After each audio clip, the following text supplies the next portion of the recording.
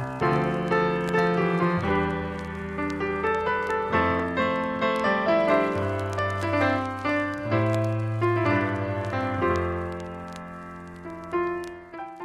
about to hear a brief conversation with an incredible artist. Part autobiographical journey, part literary analysis, and part late-night chat in the theatre bar. This is Hear Me Out. And I'm your host, Lucy Eaton. Please welcome to the stage, Niamh Walsh. I used to have that mug. Oh, yeah. I had that mug all through drama school. Did you? Oh, snap. Niamh, it's because we are both little. And fierce. But we are both fierce. Correct. So I think it's appropriate. I love this mug. Love that mug. I thought I'd have a little bard mug to do a little Yeah. chat about the bard. I don't know how long it is since I've actually seen you in person. It's been a very, very long time. Well, I watched stage, so I've seen you, not in person, of course, but I've seen your face before you, more recently than you've seen my face, because I've been watching your face. I remember when you were doing Jamestown, you were one of the first people I knew who I saw on like a bus poster. You know, I'd be like, I've seen Niamh because there she is on a bus, you know. It was one of those really lovely surreal moments. You're like, cool, I know people on buses now. Like, great. Yeah. How was that for you? Was that like when you were first on a bus, on a London bus, did you go out and like with your family and try to spot a London bus with you? This is the first time hearing I was on a bus. Oh my God, I swear you were on a bus. I believe you. I had no idea that we were on buses. That's great. It was billboards. There was a billboard in Oxford Circus, like underground station, and that was the one that we like took a little trip to like stand in front of the thing and like take a photo, like it's me. Oh my God, of course. That was you the must. fun one. Because of why? Like when else are you like gonna know? But then You it's also simply hilarious must. because I obviously, you know, it's like with like hair and makeup, like I on the poster look nothing like the girl standing like in front of the thing. So people are just like, why is that girl standing in front of that photo of someone? That's a who looks blessing like her? though, isn't it? Like, 100%. oh my God, what a great thing that like you look so different. But then I have also had that situation in my life where people have been like, I'm in this thing, and they're like, oh, I've seen that thing. Which one are you in it? And I'm like, I'm the one You're like with the lead. my face, I'm the one with my voice, the one who is me. I don't know how to. Like, I'm wearing a wig, So but like, I my hate gosh. that when people are like, I recognise you, but I don't recognise you. So funny story, like at the end of 2020, I went to a pub out here in Oxfordshire, and the waitress was this really lovely girl who was very chatty, and she was getting on with me and my husband really well. And at some point in the end, she was like, I'm really sorry to ask, but like, are you an actress or something? And I like never... I don't think I'd really had that ever before. And you know, my husband was going apoplectic. He was so excited. You know, he was like, she is, you know. And this waitress was like, oh, have I seen you in something? And this was obviously shortly after Stage to come out. So I was like, you might have done, you know. And then before I can say anything, she starts guessing. And it's the age-old story where like she guesses every show in the world that I've never got an audition for. You know? Like she's like, no. Downton Abbey. Take Game no. of Thrones. Casualty, no. And eventually she's like, oh, what is it then? And I was like, Staged? And she's like, nah, never heard of it. It was Michelle Dockery. It was just someone else who looks like you. That's probably it. Just a big Downton fan, and you look a lot God. like the one that. Anyway, right. The speech. Yes. What play is it from? Who says it? Give me a little intro. So it is by William Shakespeare, because of course it is. Because I did try. I really genuinely tried to think about literally any other writer, living or dead, and I came up with a couple. But it's just got to be the guy. I think he's a genius. And it's Hermione from The Winter's Tale, and it is. Let me get this up here. I always forget. It's Act 3, Scene 2. Well done. I read that off the internet. Oh, right, okay. I did not remember that. Well my done brain. for reading. Well done to the internet. So when I asked you about the speech, as you just mentioned there, you tried to think of a few other things. You couldn't find one that you loved anywhere near as much as this. What made this immediately spring to mind? I was lucky enough to do this play and play this character, and every single night, it's great. It's a banger. It's full of like, she's lucky. She's kind of a speech lady. She's got a lot. But every single night when I got to this bit, I just was like extremely in my element, and it was the best crack I've ever had on stage. And I just think it's a banger. I think everything to do with the situation, the way that it's been staged, the things you can do with it, the way that it's written, like who she is, what she's doing. I just think it's magic. I completely agree with you, and I haven't been in Winter's Tale, but I have. Hermione is one of my like. Cannot wait, would love to. Like, she is so awesome. And actually, I think it's an interesting one. Like, there's a couple of awesome people. Like, Paulina is another cracker banging in speeches. The Winter's Tale. And also, what's underrated, when people talk about like their favourite, like shit, everyone's like, oh, Cleopatra, like Lady Macbeth, like nobody's talking about Hermione and Paulina in particular. And when I saw at the RSC, the actress playing Paulina, well, I was like, Hermione who? Like it was the Paulina show. It was incredible. Yeah, and like when Kenneth Branagh did it was the Queen, Judi Dench, was Paulina. Yes. Absolutely show-stealing, spellbinding perfection. So can you give, in case there's anyone listening who hasn't ever seen or read The Winter's Tale, can you give a brief synopsis of it and who Hermione is and what's happening in this moment? I surely can. So Hermione and Leontes are the king and queen of, I always get it wrong, Bohemia. They're the Bohemians. And they love each other and have a wonderful relationship. They've got a baby, Mamilius, a son. And Leontes' mate, Polixenes, is over from Sicilia and he's going to go home and he's been there for 9 months. And Leontes says, you should stay. And then Hermione's like, yeah, you should totally stay. And she convinces him to stay. And then Leontes immediately shits the bed and thinks that she's cheating on him. And there's a phenomenal line where he says that they're paddling palms and pinching fingers. Which is like, that's the best like example of just like when you are suspicious of somebody, when you think that somebody's doing something, it's just the best example of like sort of sneaky flirting that I've ever heard of. Like I'm like, I've done that. I've sort of been trying to flirt with someone and like pinched palms and paddle fingers. Like that's like horrible, but like, it's so great. So he gets this into his head and he accuses her of infidelity, and Polixenes, he tries to kill Polixenes, but Polixenes gets out of town. And so there's this huge trial. Basically, he says, I'm going to put her on trial. She goes into labor, premature labor, because she's pregnant for the whole thing. She goes into premature labor. Yeah, pregnant with the second child. Yes, but to a daughter. So she gives birth to a daughter and then is hauled out for this trial and gives this speech as kind of her testimony. And we know that Shakespeare does legal, like women in court situations and sort of women testifying and giving depositions really beautifully. So she gives this incredible deposition and basically says, you don't scare me, kill me, whatever you're going to do, the death penalty, like I don't care. You've already done the worst possible thing you could do to me, which is everything that you've done. I happen to be a massive fan of the speech that comes just before this. Sure. It's one of my favourite speeches. Is there a reason why, to sort of explain to the listener, that they both say a similar thing? They're both effectively saying, in short, how dare you? My honour is all I care about. And do with me whatever you want. You're a fucking idiot. Yeah. Excuse my French. That's it. Is there a reason why this one that you've picked, the one that begins, Sir, spare your threats, was more evocative for you than the other one? Was it just a matter of like, you know, you had the lead up of the other one and then this, or was there a particular line or something? You're absolutely right, because I didn't get that. And it is a feeling. It's a totally like zhuzhy, like a feeling when you suddenly sort of feel like you're not in your body anymore and you're just like, and I didn't get it with the one before. For me, the one before is the prep. It's the like little lead up. But she finds you. The one before is where she has that, she explains, she has that great line where she says, it's not my honour that I care about. The only reason I care about my honour is because it passes on to my kids. That's what I care about. Yes. That I'm going to die and I don't care because a dead body has got no honour. But she's like, the only thing I care about is that it goes through the line. And I care about my kids. And that's where you're going to get me. That's where you can hurt me. So for me, that was the kind of, that's she's sort of like rolling into it and kind of explaining, being like, here's why I'm about to say everything that I'm going to say. And also this is really tacky. But the final line of this one is, Apollo be my judge. That for me is the like, mic drop. And that's it. That's all you get from me. I can't be certain if she speaks much after that, but like that, she kind of says her piece and then she turns into a statue. And even then she barely talks about it. Like she kind of goes, and I'm done. I'm not explaining myself to you anymore because you are insane and you can't be appealed to with logic. And the first thing she says, I think it's in that first speech, where she says, what am I going to say? Not guilty? Like, you already think I'm a liar. So there's no point. I love that. Yeah, exactly. And I think this is a classic. There is a way Hermione speaks, I think, that I don't know that I've seen in other, at least female characters that I know relatively well in Shakespeare, which is she has this incredible way of like, just barreling through. She has these long sentences that make perfect sense, but they're sort of so long-winded. It's almost like she has this great ability to not let you interrupt her. End stop lines just don't really happen. Like I'm looking now, there's like one. You're absolutely right. Oh my God, you're absolutely right. Look, like one or two right at the start. Spare your threats. You're absolutely right.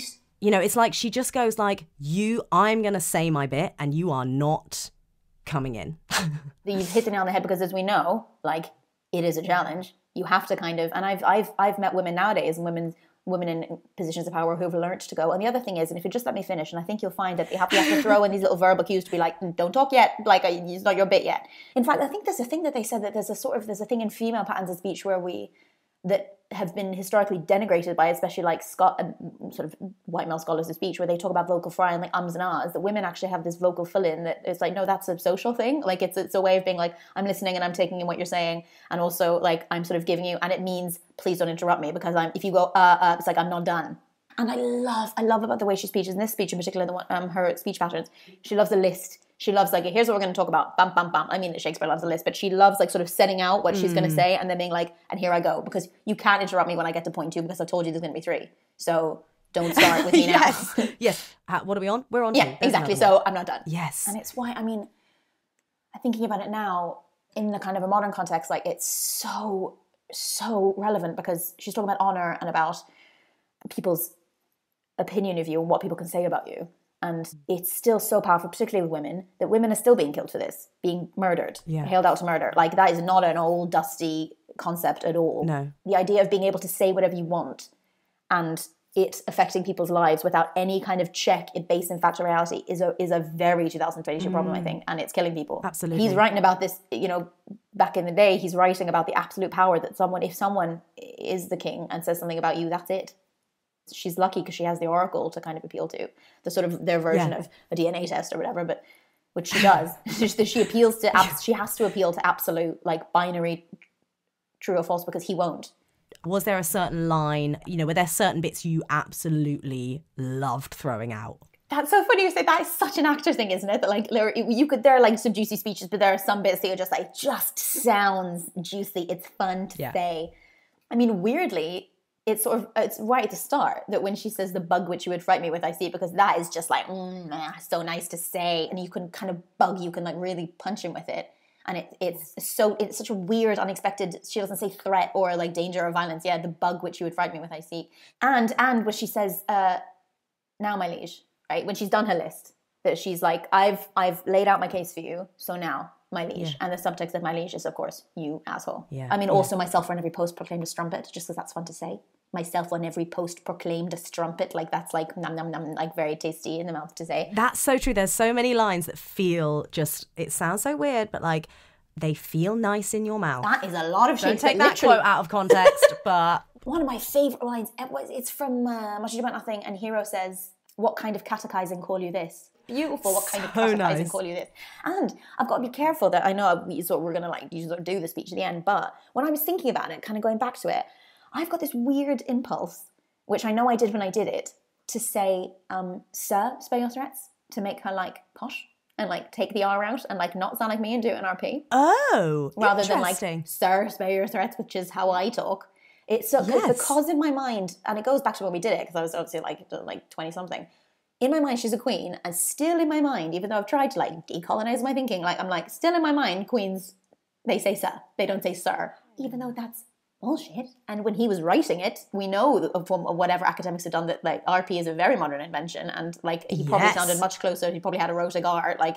But I had to be like, why are you saying sir? And like if you think about it, it's come through. I've been watching like a lot of TV lately and just being like, we still fully are like posh people and queens speak in RP, and sort of like little funny characters like speak like me, or they're from the West Country, or they're Scottish, or they've got like little accents. Like that is a horrendous way of thinking. How do you find doing accents? I love them. Happy with accents? Yeah, I like them. I love them. Like I say, I was lucky. I grew up in a place with a lot of accents, so I've got kind of like a good ear for it. And I kind of have like a sort of quasi weird transatlantic thing going on, so I'm not sort of pinned to anything. I almost kind of have to do them with every part that I find, that I have never yet done a part that it sounds like me. Really? Because I was about to say, I'd noticed a few. I was like, I know that you've obviously done a sort of RP, you've done German, you've done like a different type of Irish. Yeah, German, RP. What was Jamestown? Jamestown was Irish, but not me, because this is a very modern kind of like twangy American Irish. So Jamestown was Irish, but not me, and Smother was Irish, but not me, because that was like west of Ireland. And again, there was no reason in Smother, and even in Jamestown, there was no reason why they can't sound exactly like me, but they just never do. Like, and I sort of find it comforting. It's like the wig. It's like putting on the corset. You like put on Yeah. the voice and then it is like not you. And then also crucially, you can take it off at the end of the Yes. day, which is very just as important to like be able to leave it somewhere and not kind of bring it home with you. Very true. What is your favourite accent to do? Ooh. Oh. Good question. I speak French and nobody's yet let me do a French accent.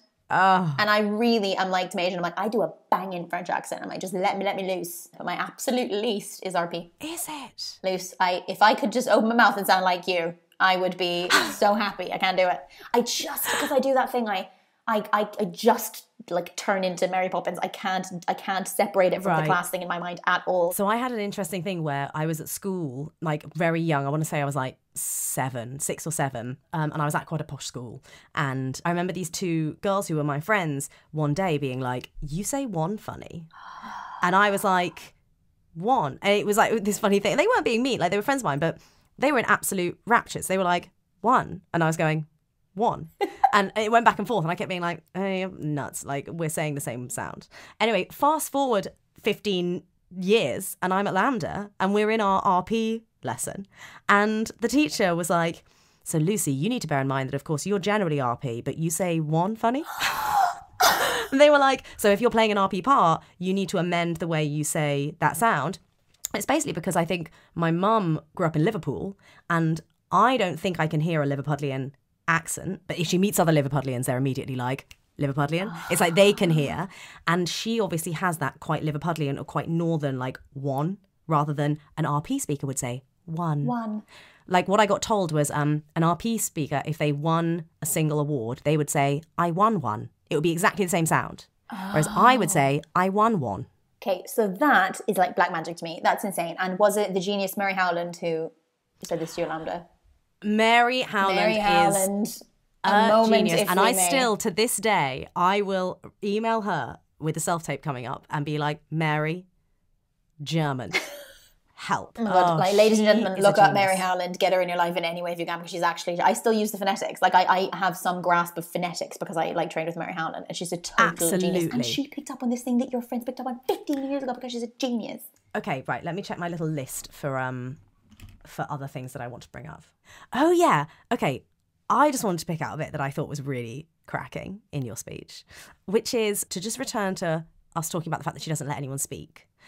And we already mentioned that there aren't many end-stop lines, meaning there aren't many lines where punctuation, like at the end of a line, showing that like a poem, you can just like take a breath.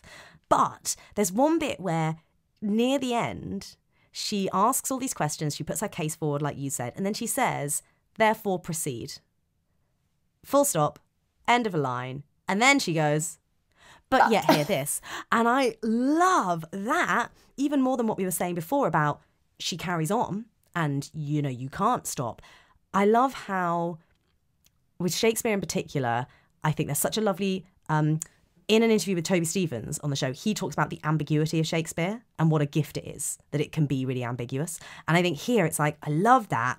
You could play it as, therefore proceed, brief breath, but hear this, as in almost funny, not funny, but you know, actually, no, don't proceed yet. But you could also read that and play that as, therefore proceed, stop, no one fucking says anything. Because she has so silenced them. And then she takes an opportunity to go, okay, one more thing then, if no one's going to speak. I really get the hots for fun, like verse structure in Shakespeare.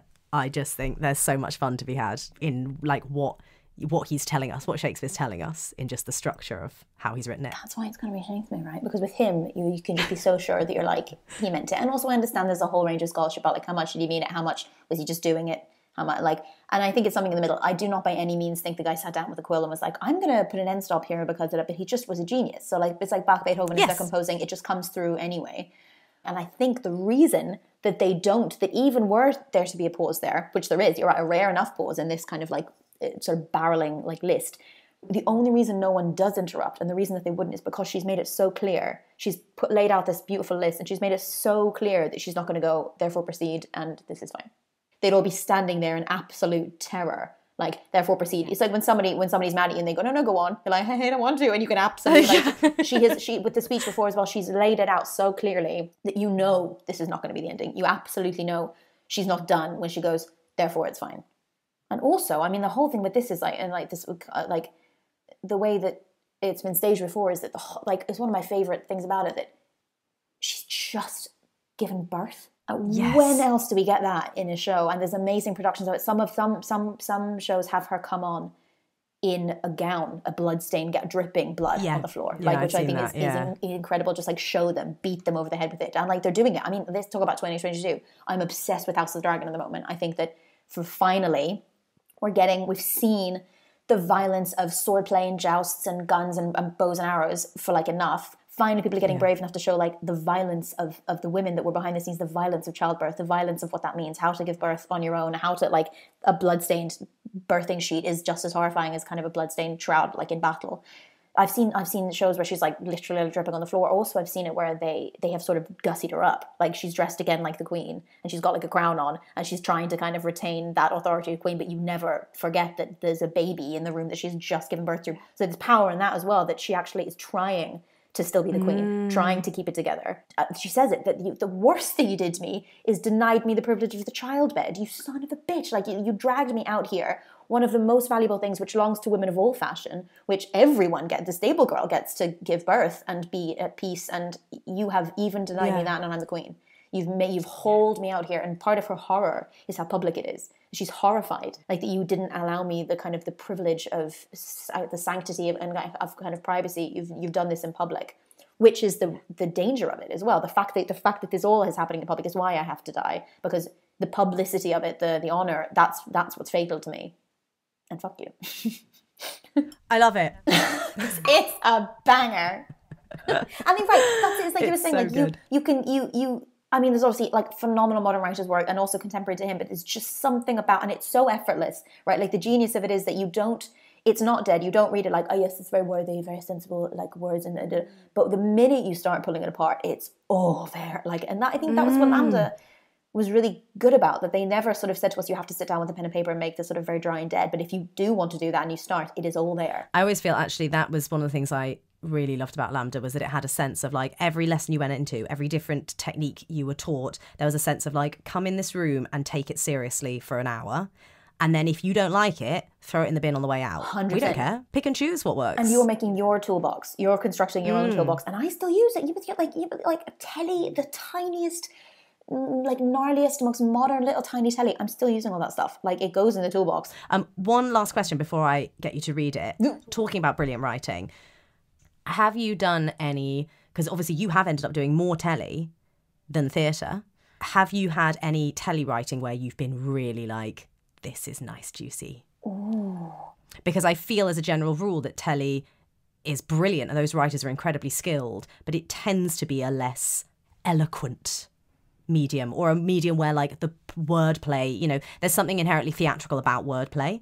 So a lot of the time I think a telly script can feel much more, what's the word I'm looking for? Like practical. You're completely right. And also like they've got to do that. The whole goal of TV is honesty. You got to tell the truth. It's like brutal and kind of gritty honesty, because if the camera's there and you're lying or you're being theatrical in any way, it will like tell. I have seen some massive, what we would call theatrical, because I don't think it's to do with size. I think that's it. People think it's to do with size. They think that telly means small and theatre is big, and it's the complete opposite. It's because I've seen huge telly acting, big Shakespeare performances, and I think that's what they're doing on Thrones at the moment. So I love it so much. They are doing like Lear and Macbeth. They are doing big, fat Shakespearean performances, and it totally works because there's dragons in that show, and it's absolutely beautiful. But like, if you were going, and I've seen people do that on Holby, and it's beautiful. But if you are going for realism, right, you have got to aim for kind of like a more truthful way of speaking, which is not nobody. You and I are umming and ahhing, going, nobody talks like this in real life unless they've written it out and they've kind of thought about it. It is theatrical and it's magical.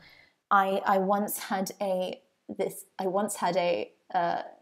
audition for a TV show which was so very, very bad, and it then got made and it was very, very bad. And it was a monologue, like a speech like this. They were aiming for like this kind of like big Shakespearean thing, and the first line it was a monologue, which you rarely get in telly, right? You rarely get, because conversation is all dialogue, because in life people interrupt each other. And I was like, oh cool, this is a speech, and it was about how she was feeling, and the first line of the speech was, let me tell you how I'm feeling. I was like, words no human being has ever said to an ever in the history of the world. No human being has ever looked at another human being and gone, let me tell you how I'm feeling. Like, I was what's the phrase? Like, show, don't tell? Show, don't tell. This was tell. This is all tell. Literally, let me tell you how I'm feeling. And then she did. And I was like, well, it was not Shakespeare, let me tell you. Yeah. The closest I've been really lucky.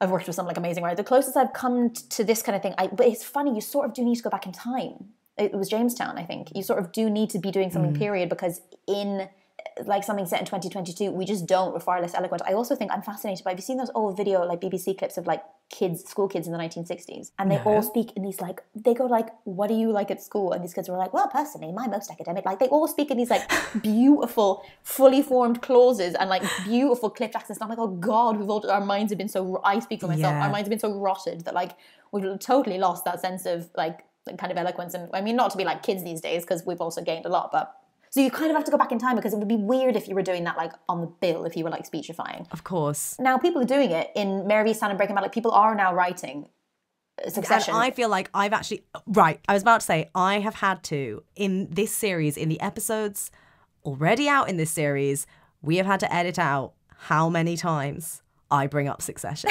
because it's beginning to look weird.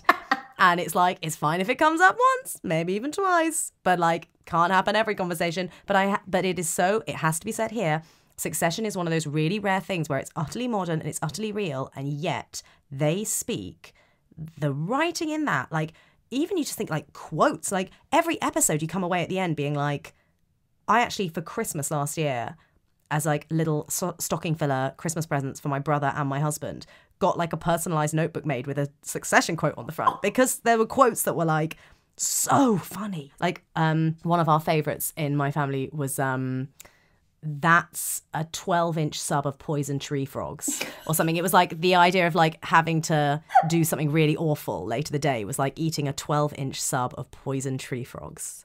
And that is Shakespeare. It's Shakespeare. And that is Shakespeare. That is modern day Shakespeare. But actually, that whole show is Shakespeare. That's why it's like that and Dragons. Like because they are doing, I mean, that's Lear. It's Lear. It's Hamlet. Like it's Macbeth. It's all about Succession. And it's Hermione. It's what do your kids get?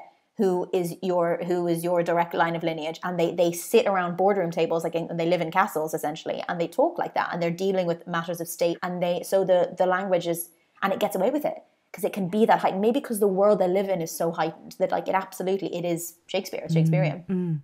Before, again, I need to get you to read it and then we need to stop. But can I quickly ask, how much fun was it to make Sandman? The most fun. Can I tell you the weirdest thing about Sandman? Which was it was the most fun in the world. I'm like a massive fan. I've read it since I was 14. I'm like a super duper like Neil Gaiman hyper fan. So I was already like, just being in that world. And it was the sort of swizziest thing I've done. It was like DC and Netflix. And like the trailer was very swizzy, the gift bag, everything about it was like quite swizzy. And I was like, oh, okay. The gift bag? Babe. So you like get exactly. I was like not expecting a gift bag.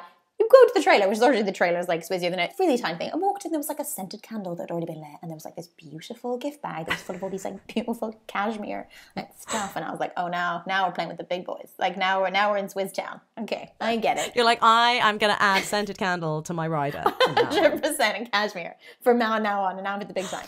I think it's so funny though, like celebs who don't need loads of free stuff get so much free stuff. Like I remember like 10 years ago or something, I was helping Vanessa Kirby do a self-tape.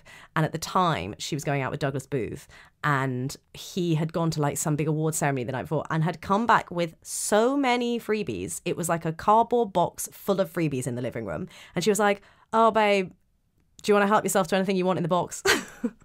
Yeah, and it was like a lucky dip for adults. It was so much fun. I was like, yes. I was like, I'm going to take this hairbrush. I'm going to take these little like Ugg boots. I'm going to take these little like, oh my God, there was so much. And some sunglasses that I took out of there that were Vogue, right? Which isn't a brand, but is obviously a brand. Like Vogue had made some sunglasses. And I had these sunglasses. They lasted me for like 7 years. I loved them. And then I left them in a bloody Uber in LA 5 years ago, and I was so sad. And they were like one-off, made for this thing, made for the box. Yes. You never get them again. You can't buy them. You can't replace them because they came out of the box. Anyway, sorry, back to your gift bag and your trailer. And also, it's like really pathetic. But this is the thing that people know. So you're like, how was Sandman? And I'm like, let me tell you about the gift bag, right? But like, the kind of thing you know. So I sort of got on set, and I was like, oh, okay. So like, here, this is the world that we're in. And then we got on set, and immediately, it was so evident that it was the same job. It was Holby City, it was Jamestown, it was LAMDA, it was York, it was university, it's so not Swizzy in a way, in the best way possible, that immediately became clear that I was like, oh, we're all still doing exactly the same job, and none of the Swizziness had kind of seeped into the actual making of the thing. Like when it comes to the making of the thing and the standing and the talking and the being, it was just like, oh yeah, this is the same job. which I was like, thank God And for I have that. to say, it's all about making a great team. And I tweeted about this when I watched Sandman, but it was one of those shows where I feel like throughout the whole first episode, almost every scene, someone cropped up who I think is a very talented actor and a lovely person. Whether it was like quite a major role like yours, or even just like one of the guys who's the guard in the room that the Sandman's being kept in. It was like big or small, they were all humans that I really rate and I really like. And I was like, whoever has cast it, like the casting team and Neil and whoever's directing it, they obviously have an eye for just a good person in a good team, which is so interesting. And you really do get a sense of like projects where people have been picked for reasons other than being talented and nice. And then the ones where people are talented and nice. And like, of course the show was a great success because what a gang doing it. And you've hit the nail on the head. Maybe that's what I felt. Maybe that's why, because that was the feeling. The absolute feeling when you walked on was like, oh, this is just rehearsal. This is the job. This is the totally normal job that we've all done. Amazing. Right, Niamh, let's do the speech. All right, I'm just getting rid of my camera because I can't be looking at myself. Yes, of course, I understand. Sir, spare your threats. The bug which you would fright me with, I seek. To me can life be no commodity. The crown and comfort of my life, your favour, I do give lost. For I do feel it gone, but know not how it went.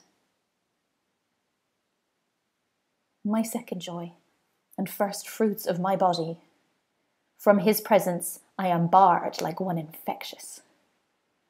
My third comfort, starred, most unluckily, is from my breast.